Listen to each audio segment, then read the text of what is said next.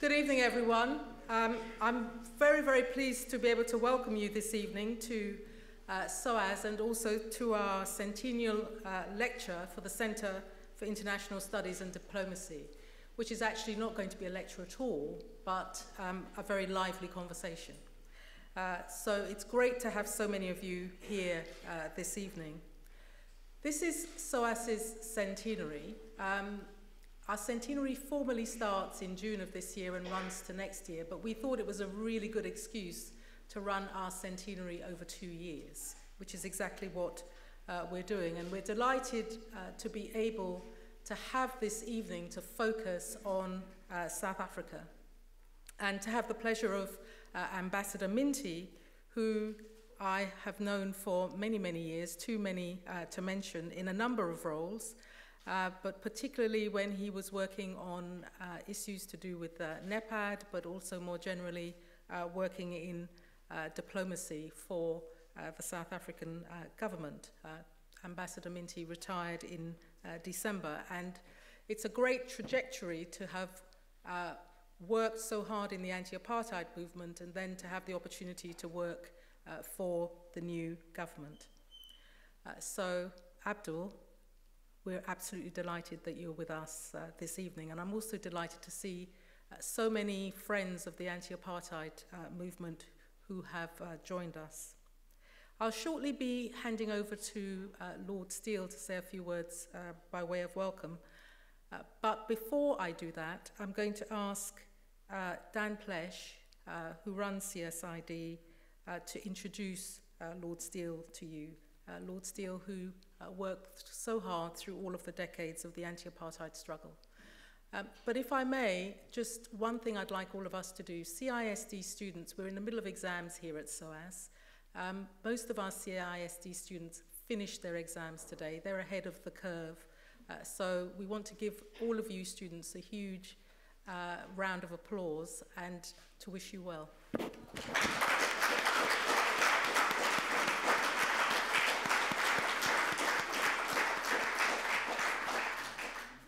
Thank you again for being here. Dan, over to you. Oh, one thing before I finish. There's a headline in the Companies and Markets section of the Financial Times today which says, South Africa Fund considers Black Consortium for Barclays Africa. I've been spending all day trying to work out whether that's good or bad news. So, Abdul, please let us know. Thank you very much, Valerie. I won't keep you long, ladies and gentlemen. I was delighted to hear from Abdul that he had retired at the end of last year, not because I didn't think it was a great loss to public service, but I thought that I might possibly be able to extract him to come here to SOAS, and hopefully he'll be joining us as ambassador in residence in the autumn, and I'm sure we have other roles that we can work out with him and with the South Centre. So diplomacy's formal loss, hopefully, is our gain. I have only ever known Abdul slightly over the years in my role previously as a lobbyist for disarmament around the United Nations, and his role on disarmament issues, conventional and nuclear, leading the research in the anti-apartheid movement on the South African conventional and nuclear system was without parallel, and led him to testify on the arms embargo to the UN Security Council on a number of occasions during the period of the old regime.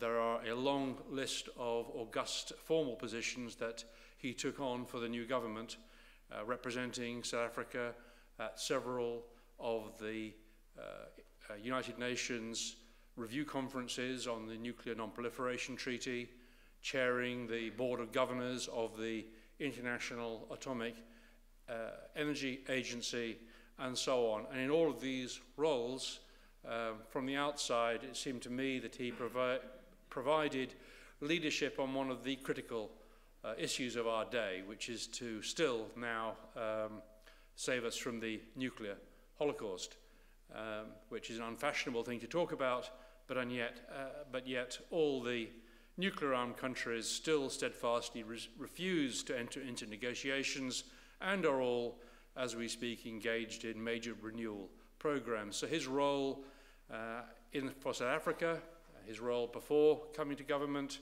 and his role in the non-aligned movement have, I think, played a very substantial role in providing the political pressure to restrain the nuclear arms race and to hopefully still roll it back towards nuclear disarmament. So those are the interests that I had personally in wanting to invite him here, knowing also his much broader role in the government and before. But I'd now like to ask Lord David Steele, who, as a Member of Parliament, worked with the Anti-Apartheid Movement long before it became fashionable.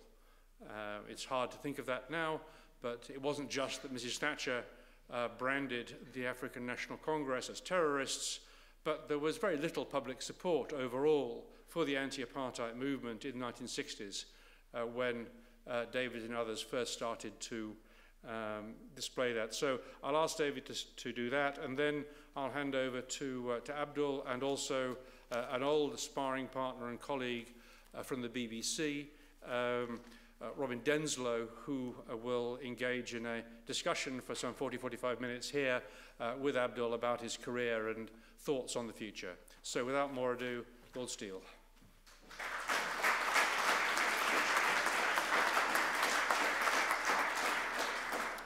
Well, Vice-Chancellor, ladies and gentlemen, first I must apologise for my dress. It's not that I've dressed like this to be in Abdul's honour, although that would be a good excuse, but I'm actually going to chair a dinner in the House of Lords, which is why I have to slope away a bit early.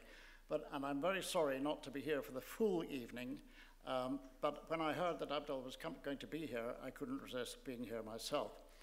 I joined the Anti-Apartheid Movement as a student when I just went up to Edinburgh University after my school days in East Africa.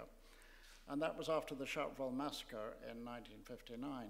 So when I became an MP in 1965, I was active in the movement, and as you rightly said, it wasn't very fashionable then. And then just after the 1966 election, I had a deputation came to meet me in the central lobby, consisting of Abdul Minty, Velapini, and I think John Ennals. And I wondered what they wanted.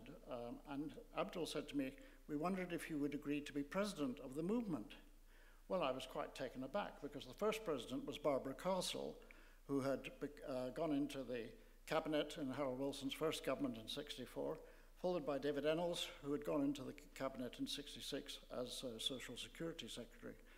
So I said to him, well, but I'm only, I'm a Liberal MP, I've only been here a year.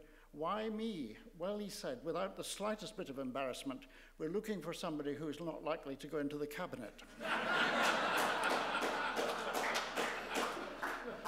And we've been good friends ever since. But as Bob Hughes, Richard Cabourn, and others will know, it was simply to be a figurehead, and was much more important later to shift from MPs to the clergy, and Ambrose Reeves and Trevor Huddleston, of course, were great presidents of the movement. But I was a huge admirer of Abdul's from not just then, but before that, and subsequently. He was the secretary of the movement, but he also, apart from the organization of the movement, he was also an intellectual stimulus for the movement. And when he moved from London to Scandinavia, he continued much more in the line that you were talking about, in exposing much of the collaboration that was going on with the old South African government. I remember him writing to us about submarines and one thing or another. It was quite extraordinary. And I'm sure Peter Hain also, who's here, would agree that he provided not just the organizational framework, but the intellectual background for the anti-apartheid movement in those days. So it was a huge pleasure to be able, after the transition in South Africa, to join him on a couple of occasions for meals in Johannesburg and Pretoria. And it's a great delight just for me to say, thank you for being here, Abdul. Thank you for all that you did. We look forward to hearing from you.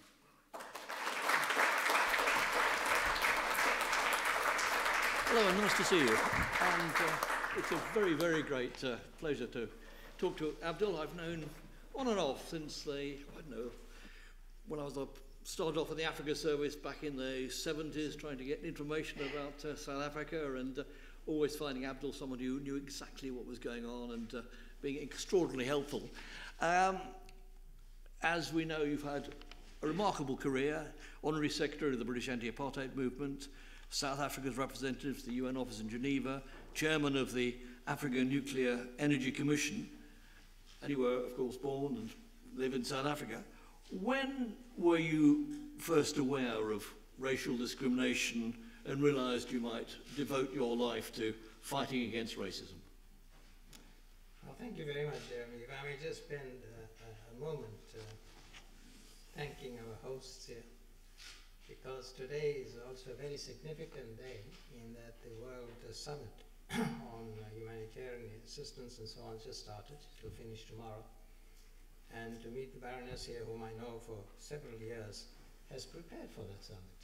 And quite a lot of the documents that are being studied there are as a result of Valerie's work.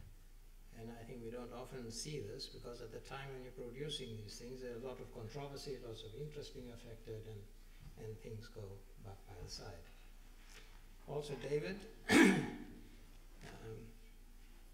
we were once traveling together, and we were alerted by the first Labour Intelligence Minister that we may have something put into our suitcase. And when we landed where we did, I asked David, David, this troubles me. If somebody told you that I was picked up with the drugs, would you believe it? Because that was obviously the objective. So David says, well, you are having trouble raising money for the Anti Apartheid Movement. And, all the difficulties of the movement. So if it was a lot of money, I suppose some people would say that you are likely to do that. Well, it worried me even more. So then we had to go through different types of work, make sure we bought a suitcase which was not one where the lid went over, so you could slip something in, and many other things. So there were a lot of areas of work, also with UDI over Zimbabwe and so on. David and others who are here played a critical role at that time. And above all, many of these individuals acted with a great deal of honesty and integrity. And that was the main thing that they contributed to the movement and enhanced, of course, the status of the movement and the moral status also of Archbishop Huddleston and Ambrose Reeves and others. So I'm very pleased they're here. With regard to the question, from the point you are born, to the point of death in South Africa, your life is governed by race and color. Where you are born, where you work, where you study, whatever you do, public parks you cannot enter, and so on. So all of us having human dignity means that it insults your dignity at a very early stage.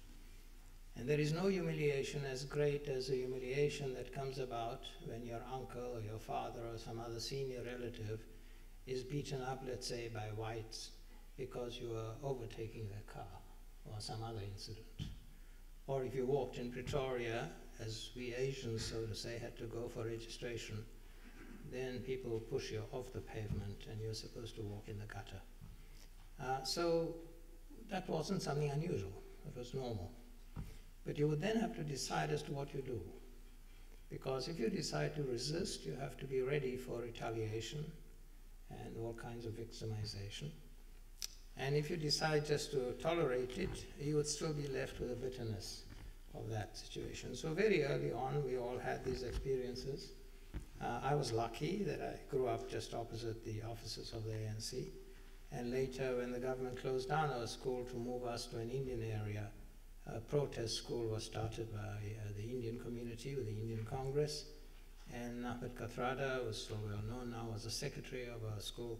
And we attended a protest school. The police raided us, they wanted to arrest our teachers and so on. But at that time, 1956, 57, all we wanted was education. And they victimized us. Of course, in 56, we also had the treason trial. A massive trial in South Africa with Chief Luthuli and a whole lot of other national leaders charged for high treason, which came about because of the Congress of the People in 1955, which adopted the Freedom Charter. And by the way, at that time, Archbishop Huddleston and Yusuf Dadu and Chief Lutuli were the three people who were awarded the highest honor of the ANC. So it's important to remember the historical role of someone like Trevor Huddleston at that time. He was that important to the struggle. So I think that we experience it throughout our life, but then, you know, what to do? And so that was part of life. You moved to England, of course, became involved first in the boycott movement, and then after '59 and Sharpeville, the Anti Apartheid Movement. The ANC were famously denounced by Mrs. Thatcher and Ronald Reagan as terrorists. How did you fight back against charges like that? Well, maybe to provide the context, I moved here to study, as you say. We had the boycott movement, which was in response to an appeal from South Africa by Chief Lutuli and others. And then after Sharpeville, we decided we needed a permanent organization, and therefore the Anti Apartheid Movement. But at that time, people were learning new things about Africa. This black, dark continent, as it was portrayed. All of a sudden, they got an idea of what was going on. They understood some of the things in South Africa because of our campaigns. And then Sharpeville occurred, the very thing we were warning about. That if the world didn't act, and if the apartheid regime is left to its own, it will create a kind of racial holocaust. And I think that shocked people. In context, also important to remember that what is described as a riot by Africans, and then later Soweto, again, a riot by school pupils. They were not those kind of riots. What had happened was there were demonstrations and the police rioted with their guns. Because at Sharpeville, 70% of the people were shot in the back as they were running away. So I think it's important to remember that is the period we were in. And when I was at Leeds University, I had the privilege to meet the Vice Chancellor, and I persuaded him to nominate Chief Lutuli for the Nobel Peace Prize.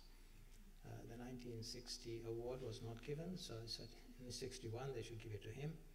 And fortunately he, Professor Eyre, others at the university nominated him, and Chief Lutuli got the Nobel Peace Prize in 1961. That was a historic event. First African to get the Peace Prize. And that reflected on our long history of nonviolence since the time of Mahatma Gandhi. So in our struggle, we actually have the longest history of active nonviolence of any other country in the world. So it is something from that, a lot of values came out of that and so on. Now in that context, for us to be described as terrorists and communists, by the way, because both were dirty words at the time, all of us were terrorists or communists. If you were not, there was something wrong with you in the eyes of those people. So they said this, but of course, in the 60s, I was also asked to join the World Council program to combat racism. We were working on divestment in South Africa, but also the program to combat racism was the first program of that importance that supported in a humanitarian way the liberation movements.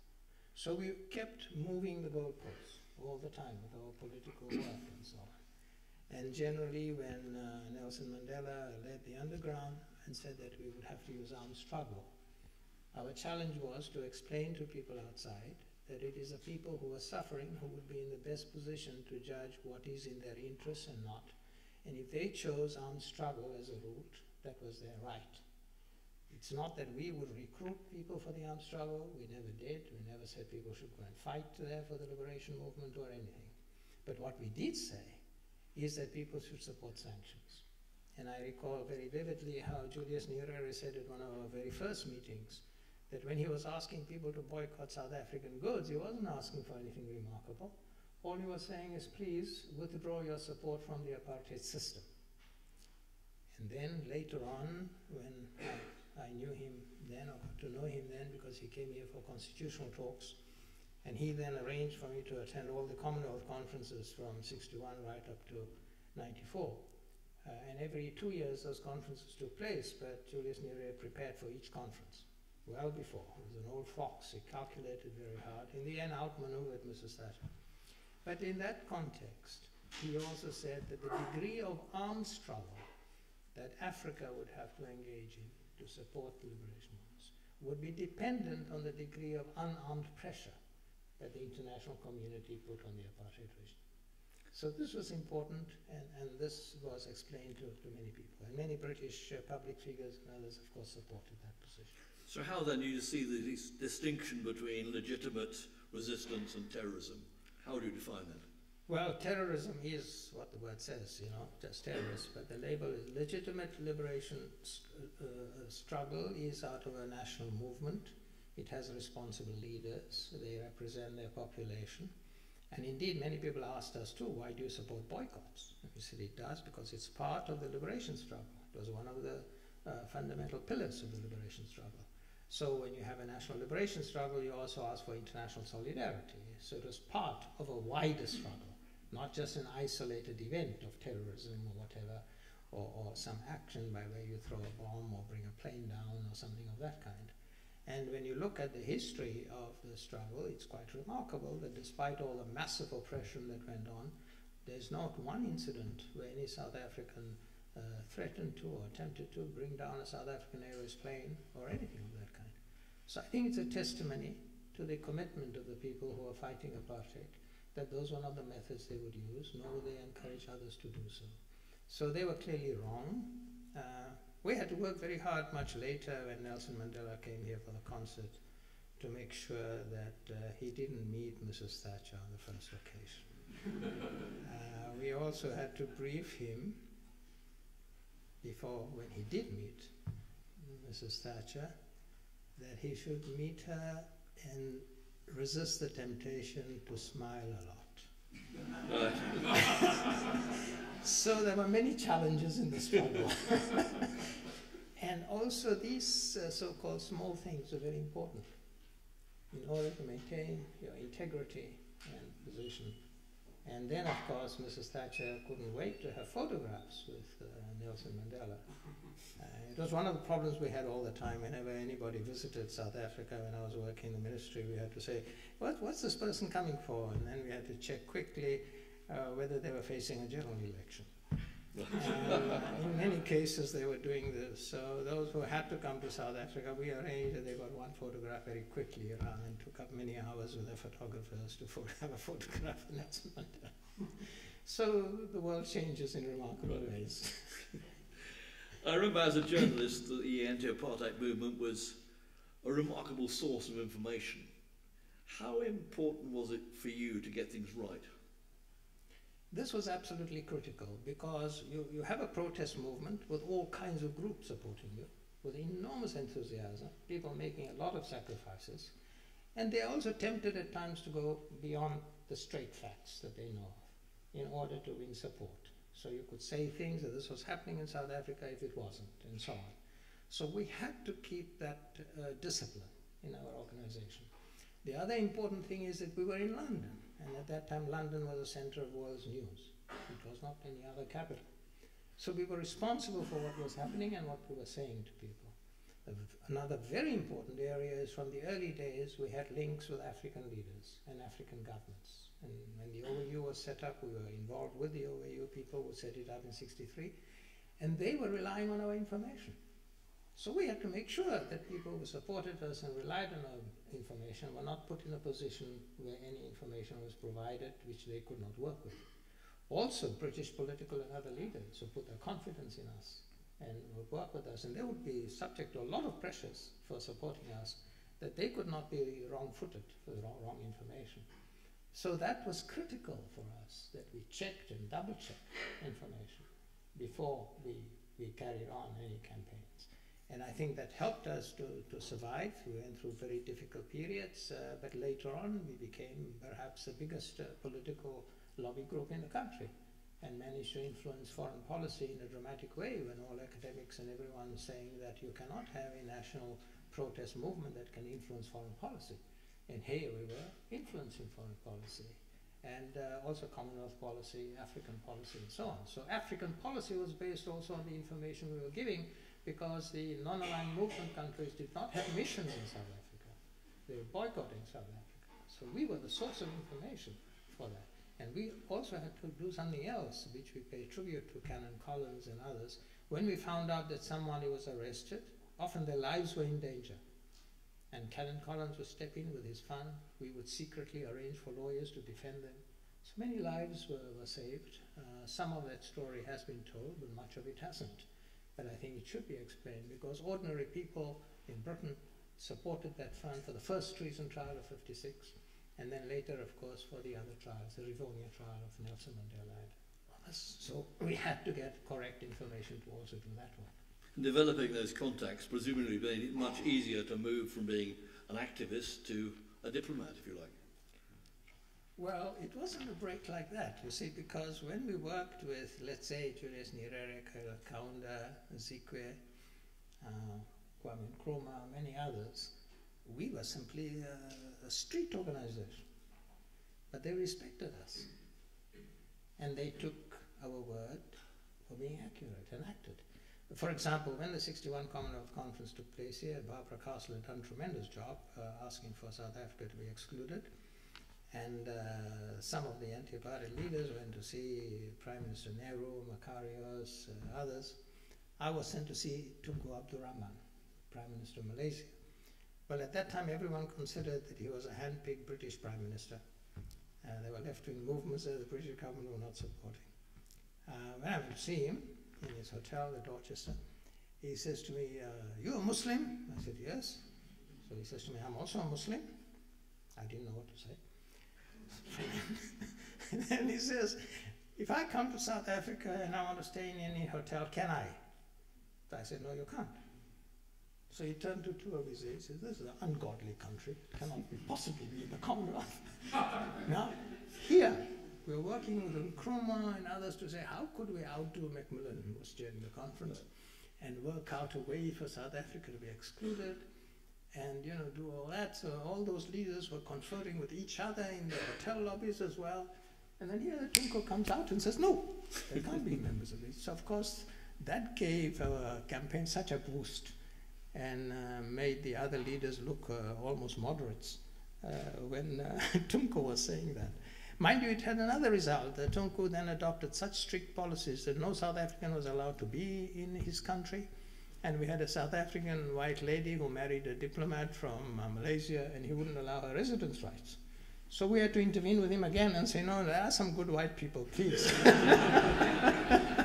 Don't do that. And we have a lot of them in Britain, in our movement.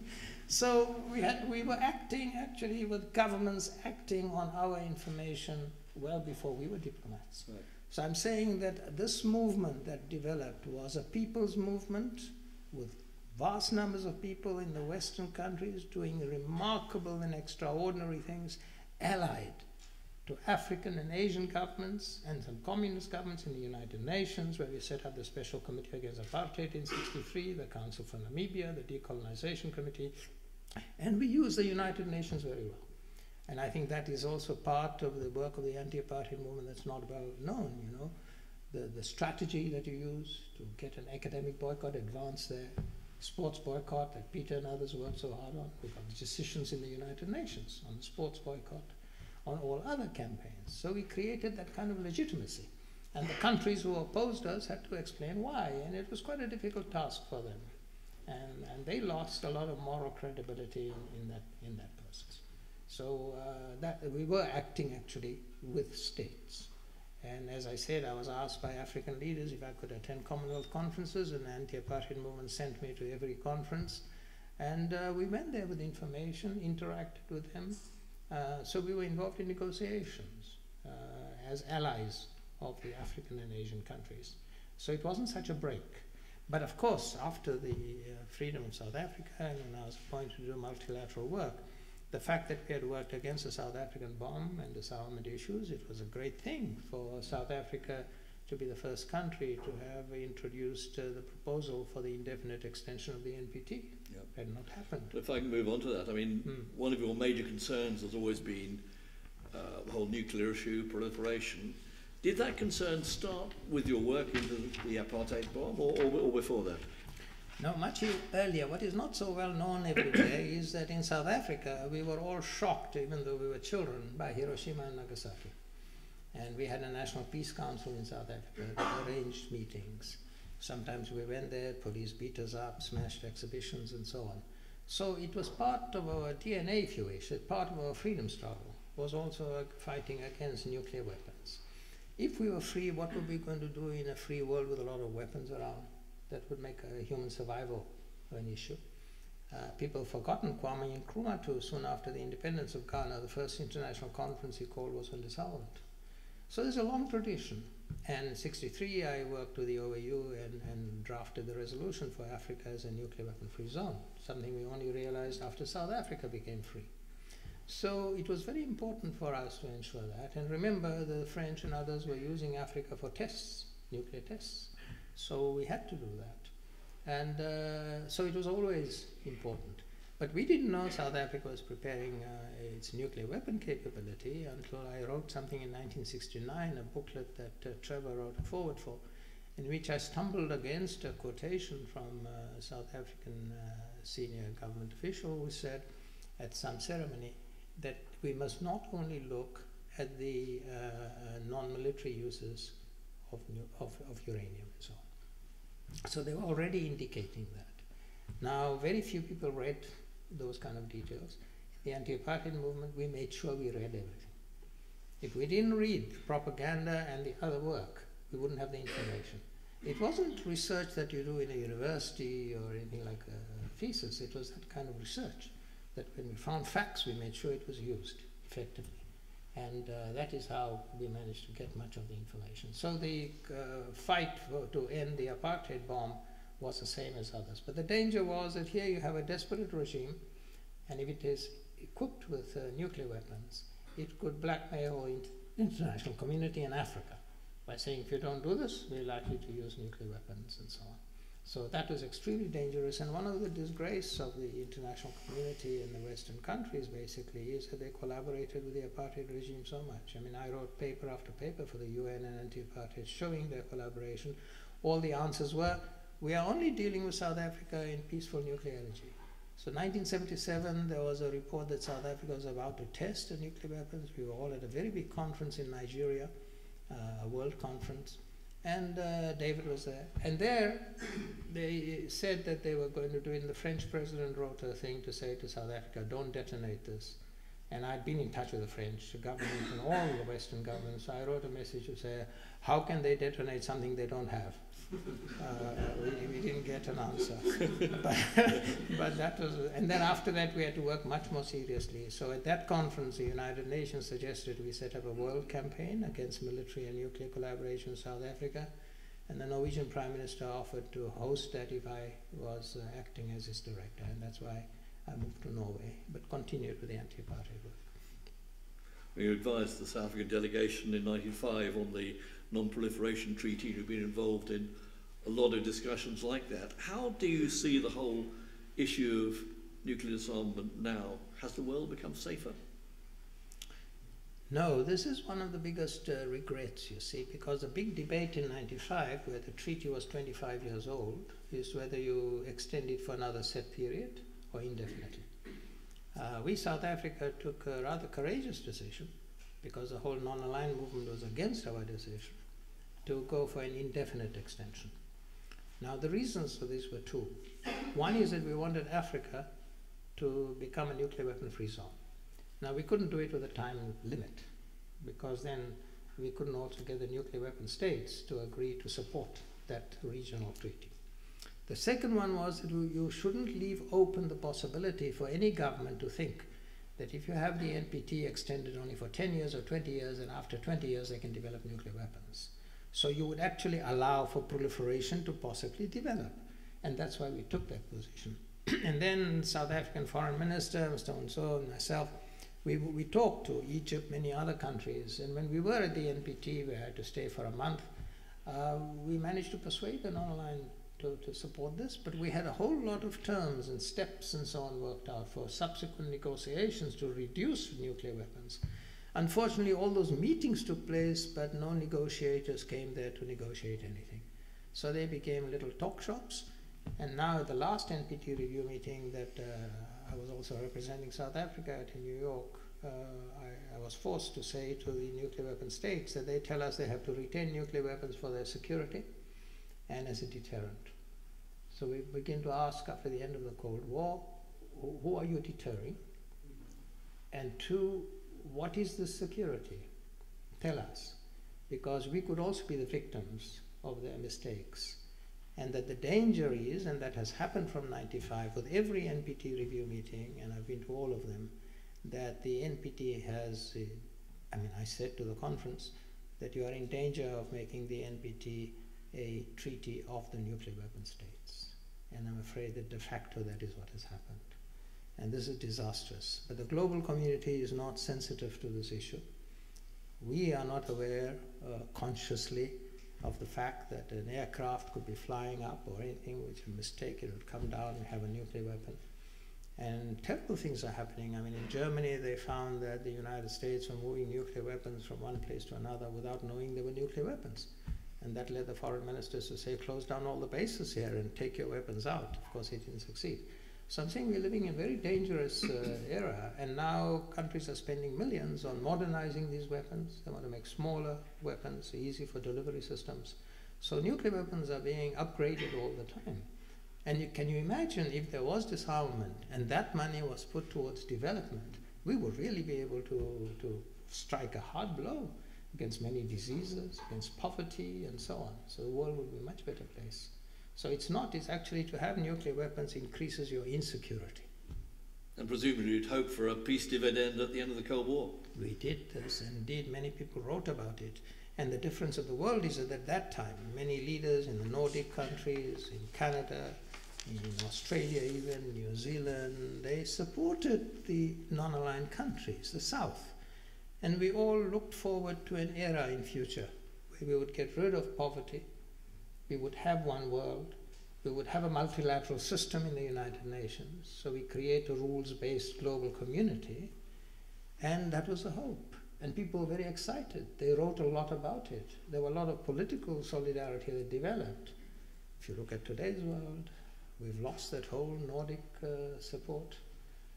Switzerland, which was neutral and tried to be bridge, now it joined the UN, is now also very much working with the Western countries in Geneva, where I've spent 4 years now as ambassador.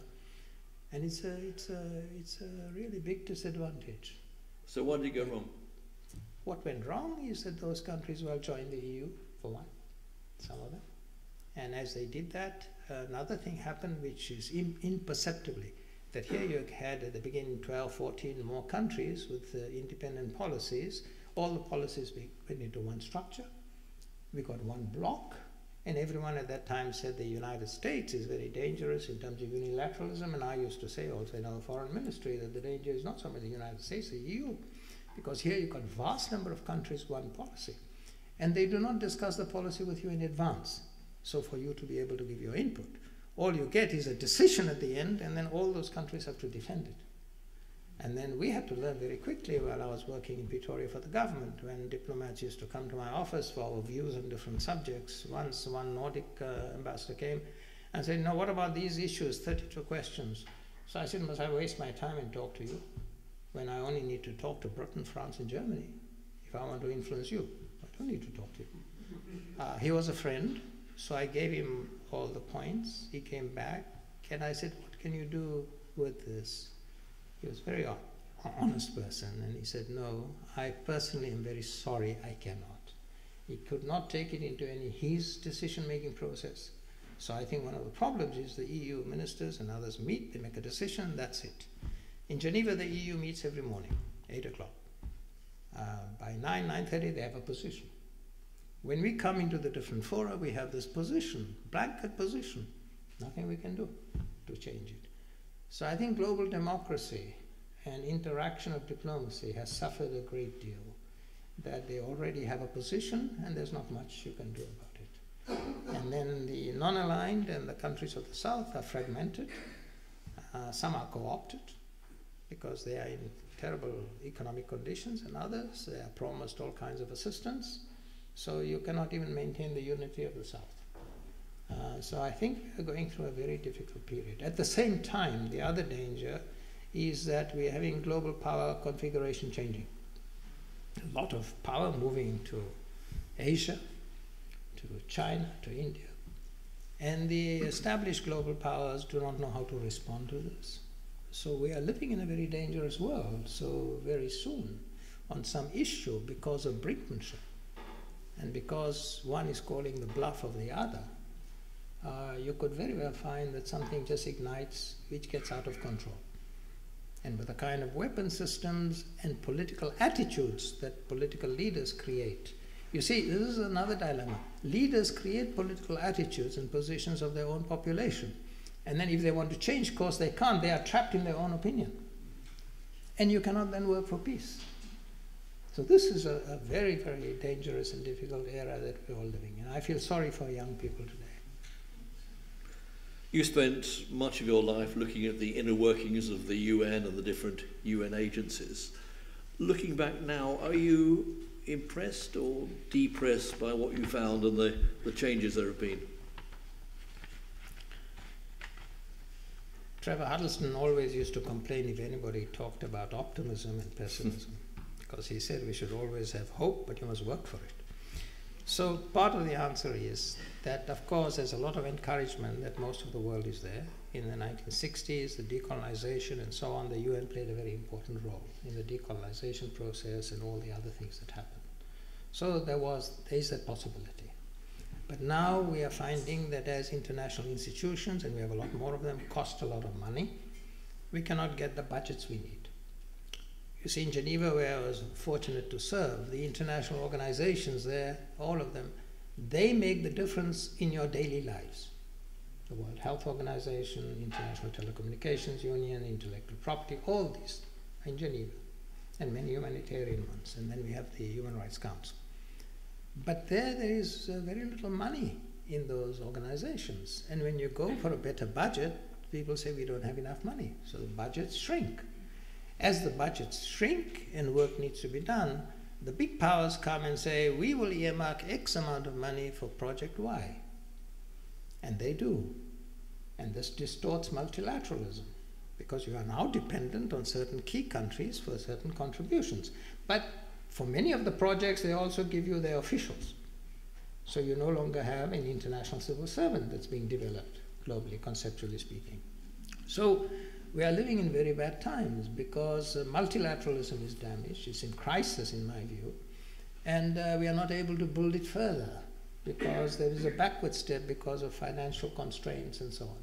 So global democracy and global participation and global peace suffer. But it's not only there. I mean, the Ebola crisis was very difficult to handle. The head of the UN World Health Organization had a few of us in. I was the only African. There were about 4 other ambassadors. We discussed what to do. And the dilemma she has is she was appointed as a coordinator, but she didn't have resources. And we sat there trying to help her. In the end, we had to work quite fast, and it was a funny thing, actually. Maybe only South Africa could do it. We said that we congratulated Cuba for its support. And then the US ambassador was there, and we said, oh, you can do a lot more. So please, can't you come now? You know, this is really needed. We had a couple of meetings already, so they knew the issues. And then we moved to China, and so on. So we eventually got, I mean, President Obama then had an African summit in Washington, just happened to be there. And then they utilized that also to give support. Britain came in with a lot of support. That is the one time I said to the EU, why don't you use your disaster funds? You have a lot of them, you know, for this, because they didn't have a budget for this. And they said, no, we'll see what we can do. So I think there are also possibilities like that. But you have to work with some imagination. People have to swallow their pride, which is difficult. So it's a difficult area to work in. But I am not as optimistic or hopeful as I would like to be. I think we could have achieved more. But I think as long as the international community is there and people are participating, as long as they're there, there is hope that things are possible. But it's not as easy as we had expected.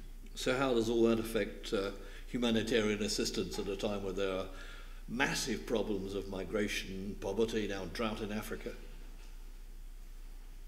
Valerie could give us a best answer, because we have admired her from Geneva in the 4 years I've been there as well, with the remarkable, innovative and other ways in which she was able to act with all kinds of disasters, including the very difficult one of Syria. But that's not the only one.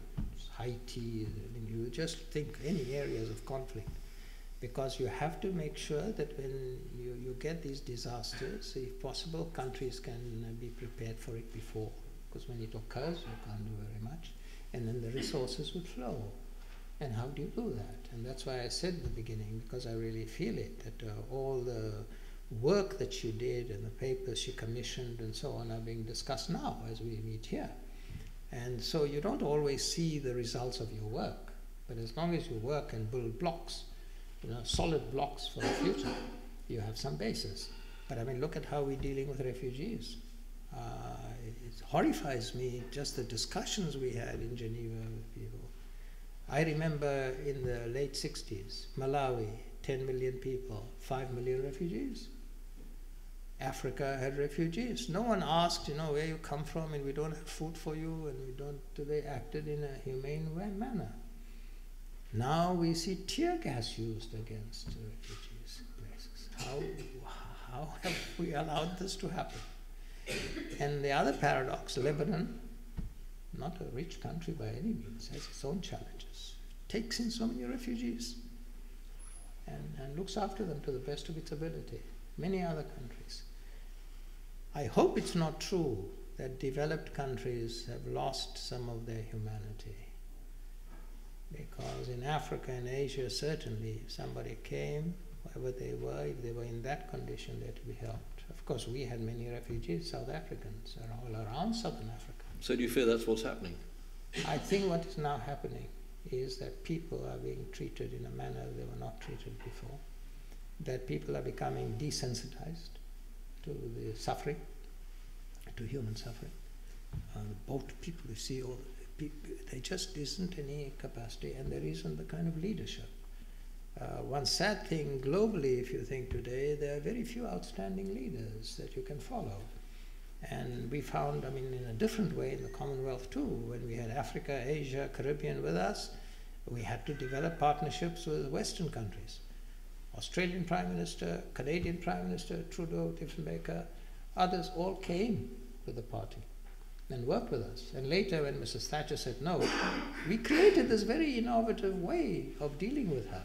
In that in the Commonwealth, we said at one of the meetings, I didn't, the leaders did, that we will continue without you. In this case, we respect you and we leave you out. And she thought, Derek Ingram, her press secretary at a meeting of the British press, said, we have now struck a blow for Britain and we've got it. But she didn't know that the language we had used had excluded her. So all the Commonwealth communiques afterwards said, the Commonwealth agreed with the exception of Britain. So Britain actually opted out of the Commonwealth, if you wish, in those decisions. So different ways had to be used to move forward. But I think now people, unfortunately, have become quite insensitive to many of the tragedies that we are facing. So we do need global leaders to give a lead and others, to support it. But too many people are concerned with whatever it will cost here, or what you do this, or find some other way, or let someone else contribute something. If others don't, then we don't need to. And so the human misery is increasing, unfortunately. And as an ambassador from the South, from South Africa, has it been difficult getting your voice heard against the voices of the major powers? Has that been frustrating? That is frustrating because of this change that I've explained to you about the role of power. And we don't have stormtroopers in the South. We have no power. There was a time in the anti-apartheid work, for example, that if Nigeria said something, Britain and others would sit up. I was at one Commonwealth conference when Nigeria had just nationalized BP. And I remember the British Foreign Secretary in the reception absolutely shocked and shouting at the Nigerian Foreign Minister. And he said, no, if you treat us like this, we have the right to respond. And here's Nigeria, which is completely against nationalization. They didn't nationalize anything for domestic policy or anything else, all of a sudden nationalized because of the anger. So I think there was a stage when people listened to other countries, took a long-term view, that if you didn't do this, you might suffer consequences later. We'd all suffer. So we all must work as a global community. I think now that's gone. We're almost becoming irrelevant. in Geneva, sure, we had decisions, as I say, just come to us. We had very few discussions in the Human Rights Council, which is the most important political organ in Geneva. We never have discussions. You have a council meeting, high-level section, some ministers come and make statements, and then you have the EU or what have you, or others, putting forward a text of a resolution. They've worked out already where they'd get a majority. And then they lobby, the majority. There's no discussion. You can speak for 2 minutes, if you're lucky, or 1 minute, depending on the time the chairman gives you, because there's pressure of time, and then there's a vote. And that's the end of it. There's no discussion. Well, some of us have asked for it in reforming the work and so on, but there's hardly any. And it's largely predetermined because of the various groups who discuss it ahead of time when it comes. And we have many African conflicts that we have to deal with there. Sudan, Burundi, a whole lot of others. So we really miss this dialogue. And the African Union takes very good positions. But its voice is not respected as much as it should. We should be moving towards giving more responsibility to regional organizations. The regional organizations know the conditions in their area. They can probably also deliver some of the governments if they are misbehaving and so on. And then there should be a link between the regional organizations and the United Nations in order to move forward. And what about issues like Libya, which obviously involves an awful lot of Northern Africa? Well, Libya was the issue. I mean, in the sense that over 50 African heads of states jointly made an appeal there should be no NATO intervention and no arms should be used. That we should try and look for other ways of removing Colonel Gaddafi or creating more democracy there.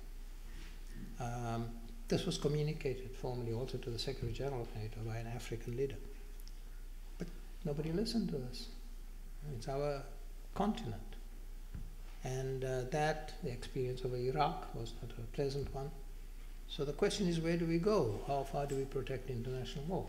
Now, over Libya, just before that, and in discussions in Geneva, I said it to diplomats at several dinners, that they had got oil concessions from Libya. And at that time, they went quiet on Colonel Gaddafi. Later, they all turned on him. Others had arms deals with Libya. People are interested, I can give you all the details. But they didn't want that discussion, and we were concerned that if too many arms were put there, he was a little unreliable in Africa, could cause a lot of confusion in our continent, so it shouldn't happen. And we were told it's not your business, bilateral relations. So here we had Gaddafi removed, all instruments of the state were destroyed, infrastructure was destroyed, for which there was no need, and now 7 countries in the Sahel suffered the consequences of the mercenaries, the modern arms going there. And many of them had better arms than the governments of those 7 countries. So I think it has been a really major disaster. And secondly, wherever anyone goes and opposes a tyrant or somebody that is not popular at that time, then they are given money. It happened in Afghanistan, it happened in Libya. And these are the ones who have actually later created terrorist groups, the same ones. So where are we going to discuss this globally? Even the US administration now, there's questions about the whole Libyan exercise, let alone the Iraqi ones also been discussed everywhere. But you see, we have to find a way of not going there to destroy the state and the structures. Yes, the leader. And you have to work to getting more democracy and so on, expand that area, certainly. But not in a way that, you throw this person out, you destroy the infrastructure, and they bombed water reserves and so on. And then, of course, they did take over the oil. Western leaders came immediately with Shell and so on. They took over the oil. So what was it all about? So I don't think many people can have confidence and faith that there was a moral issue involved. It was just that the situation was used for other interests, and it makes us all worse off today.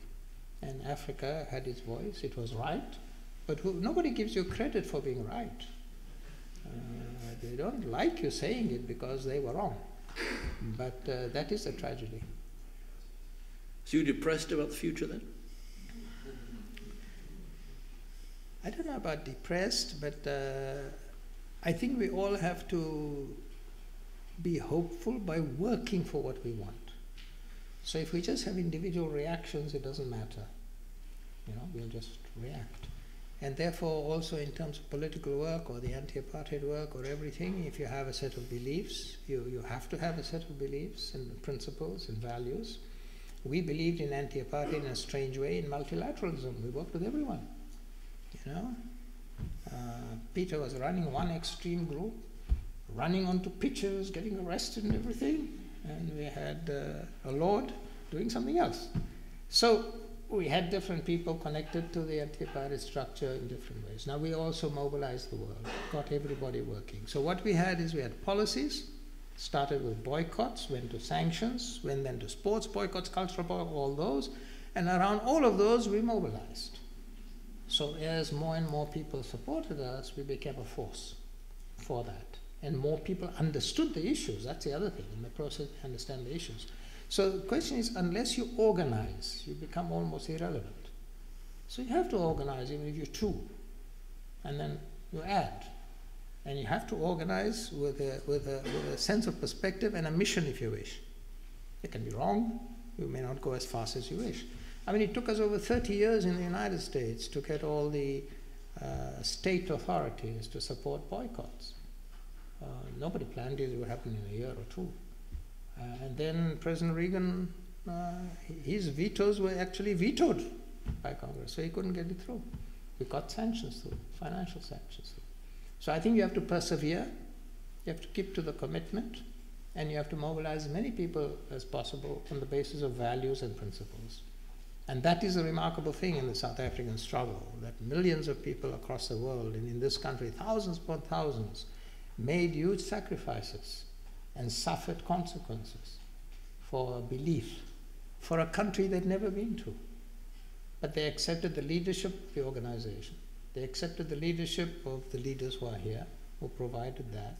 And in that way, we were able to move forward. So what of the state of South Africa today, then? South Africa today is in a sad status. Because, first of all, we have changed just over 20 years, okay, 21.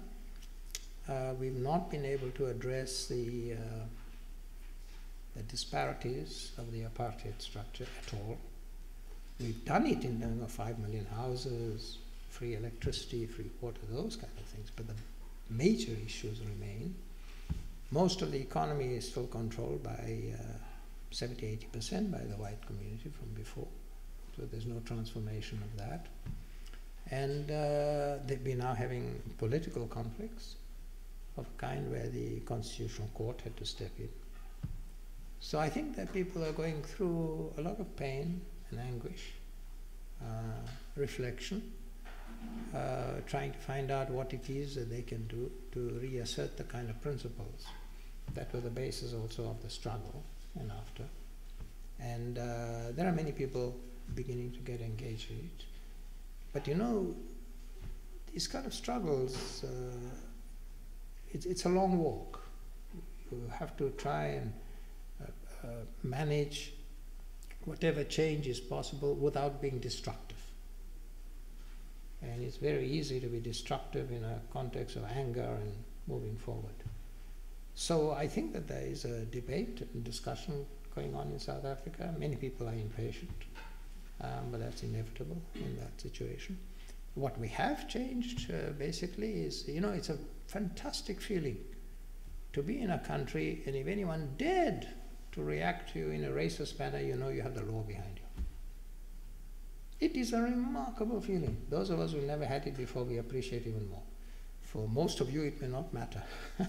But for us, it's vital that you can walk around the country, the same place in Pretoria where they treated us very badly. I live there now. No one dares point a finger at me in a racist manner. If they do, the whole state structure will be with me, the Human Rights Council will be with me, the Commission will be with me, and so on. We also have, I should say, you know, we have a relatively free press. Many people condemn the free press because it's always or often irresponsible, but that doesn't matter. We have a free press. People can say what they want. They're not locked up for saying it, which used to be the case before. So there are a lot of blessings in the change that we've had. And then on the continent of Africa, it's very important for us to advance the continent. We cannot claim that we are successful in anything unless we're able to foster African unity. And there we've done remarkable things. I think how many people here know that we are the only institution in the world where we insist that half of our commissioners of the African Union must be women. And indeed, as our former foreign minister and now chair of the AU said when the first discussions took place about appointing women, and the men said, no, we don't have good enough candidates, she said, look, I'm reminding you that when we drafted this, we said a minimum of 50% women, so I might ask for 60%. Then the men gave up. But I think it's a big jump. If you see the commissioners, you see them working on the continent and what they're doing. We've also in the AU said we will not allow coups, and we will not recognize anyone who comes to power through coups, and that's largely been maintained. These are not easy positions to take or to sustain for a continent with the history that it's had. So it depends on what kind of perspective or canvas you look at the changes. So there South Africa has also become an area of hope for gender equality. Nepal also conceived through there, moving now not as fast as we would like it to, but at least we managed in those first years, and I was fortunate to be involved in it for several presidents, 3 presidents. And there, for example, when Mozambique didn't have much money for health and other projects, we said we would give you some, but Mozambique must also commit to the NEPAD criteria of putting a percentage of their national budget in those areas: health, education, social services, and so on. So when those things happened, development aid also came more easily, because it showed that the countries were prepared to do that. And in that process, in the NEPAD context, we also talk about mainstreaming women and gender. That's difficult in Africa, but because many African women still don't have a sense of identity, they have no title to land, all these kind of things. So there's still a lot of work to be done. But we have to also make sure that in South Africa everyone feels comfortable and proud. But I think we have to go through this difficult period and hope that at the end we will triumph over that. But it will have an impact on the continent too, because we work with the continent. Ambassador, thank you very much indeed. I'm sorry I've been asking you probably too many questions. I should now open it up to everyone else. Question over here. Thank you, sir.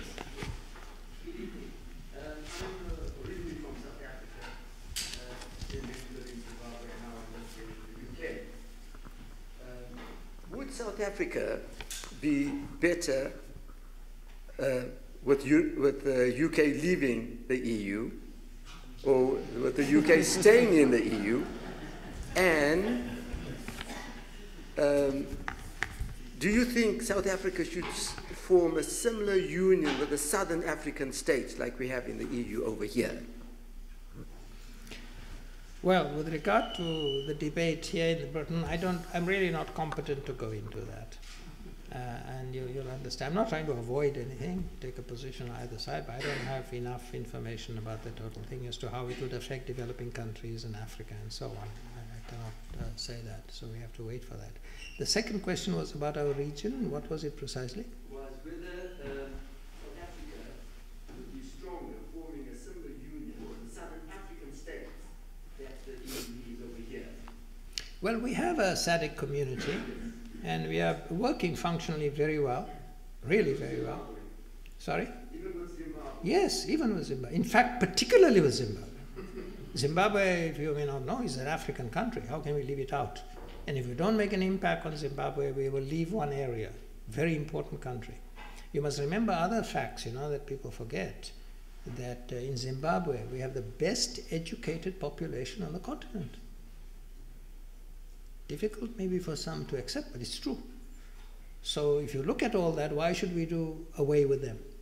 Many of them are playing a big role in African international organizations, even in the UN, and so on. So I don't think it would be that. Yes, you would criticize Zimbabwe, you may disagree with it, and so on, but you can't therefore just break up a regional arrangement because of that. And now, the OAU, the AU, which succeeded the OAU, is formed on the basis of the EU structures. Its organization and so on, commission and so on.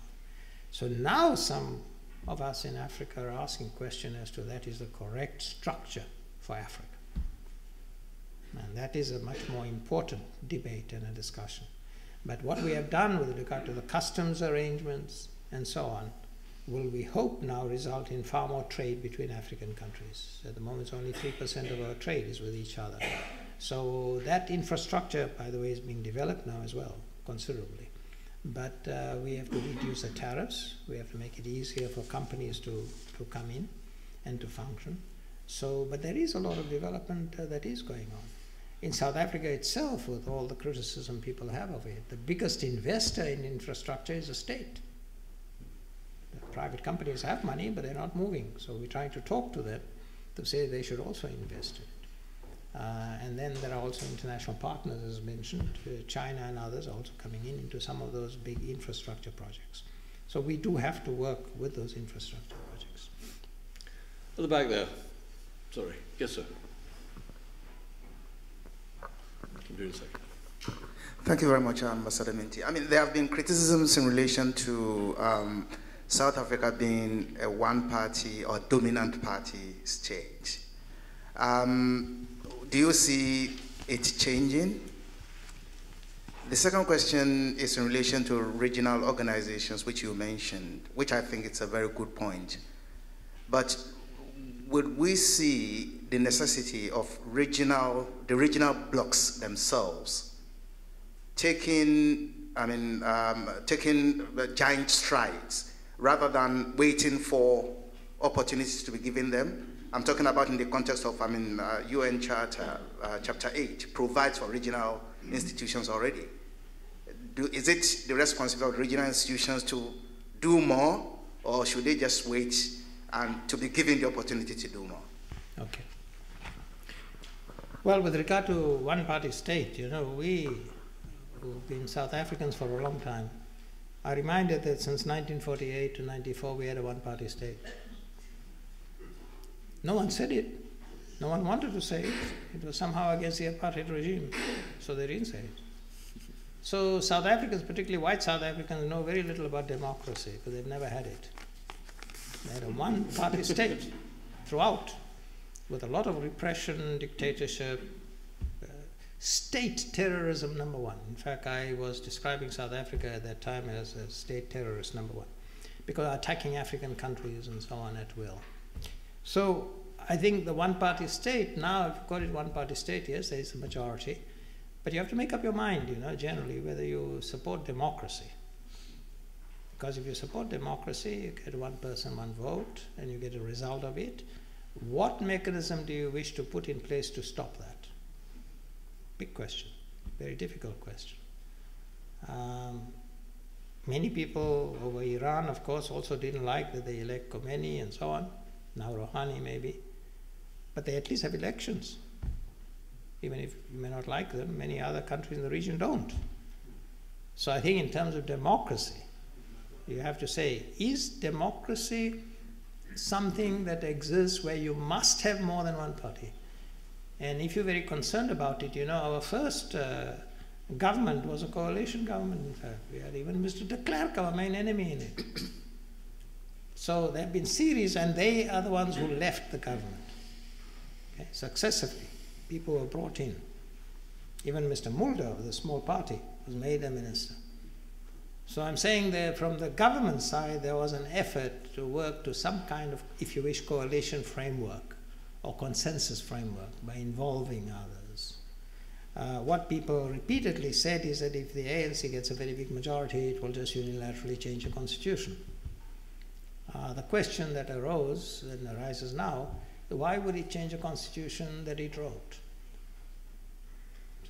And I think the encouraging sign now is that our Chapter 9 institutions, now the public protector, has been fully protected, supported, took positions that many people would say is against the government. The government came and said, no, we'll support you, despite what happened. I think those institutions are strong, and we have to make sure they remain strong to be able to protect the state. We also have a Bill of Rights that the Parliament cannot change. I don't think many countries in the world have that.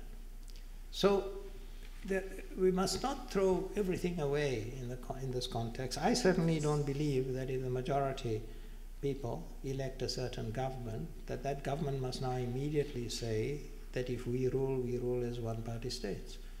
I remember in Sweden once, there were only about 15% of the people who formed that government. Prime Minister Ullsten's government. It was a very small government. But it's because none of the other opposition parties could agree. So he could do it, and by consensus he ruled for some time. So I think it's a complicated issue. It's not just as easy as that. As for regional blocs, yes, we are committed when we were president of the Security Council, when you members, your turn comes around, we held special sessions where our president and foreign ministers went there to try and persuade the UN to work more closely with the regional organizations. So we have been pressing for this throughout, so that if there are conflicts in Africa and so on, they should discuss it. Indeed, in 1974, I was invited to a conference in Addis Ababa, which was the first ever conference called by the United Nations in Africa.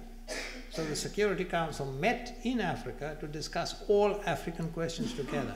And I think we need to do that because there are so many conflicts and so on.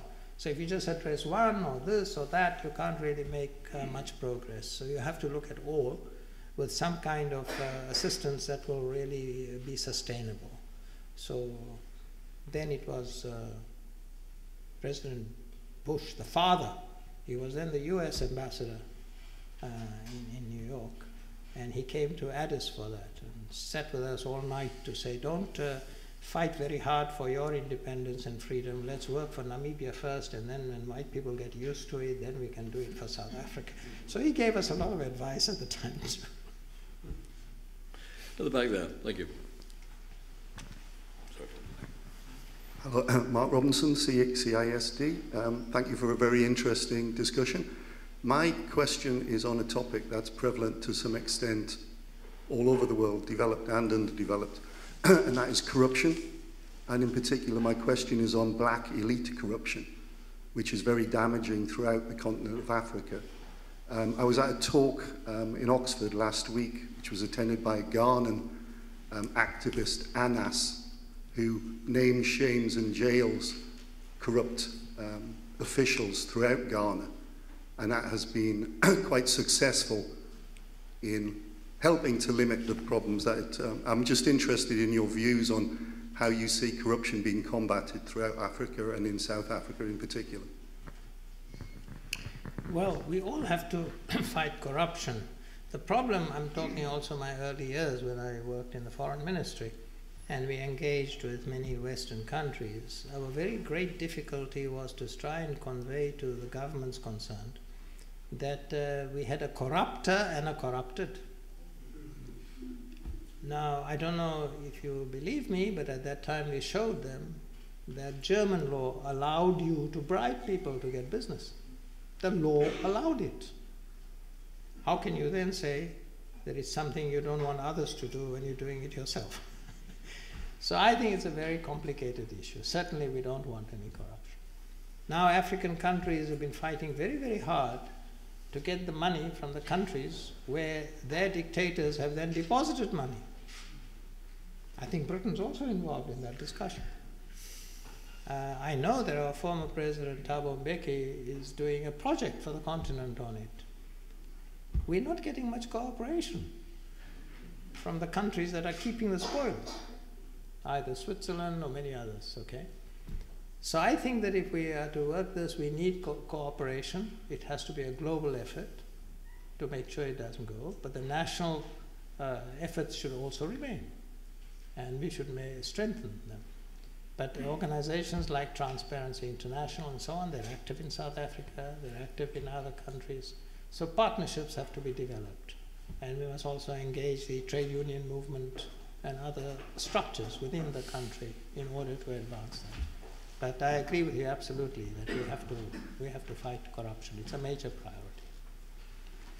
Thank you very much. And there I'm afraid we're going to stop. Abdul Minty, Ambassador Minty, thank you very much indeed. Thank you.